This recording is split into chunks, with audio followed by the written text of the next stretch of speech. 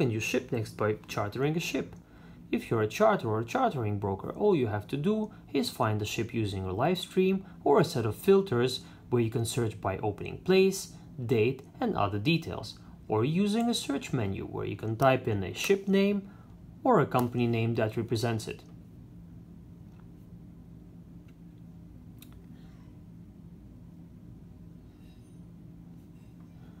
Click on the ship to see its description, the list of companies that represent it, whom you can send a chat message, or some of the cargoes that match that ship's position. Use a live tracker to see its current position, and click on Offer Hire to get a pre-filled form, which you can complete with a personalized message. Choose the company whom you would like to send that offer to, and enter the delivery place, laycan, duration, hire, and other terms and conditions, including your own.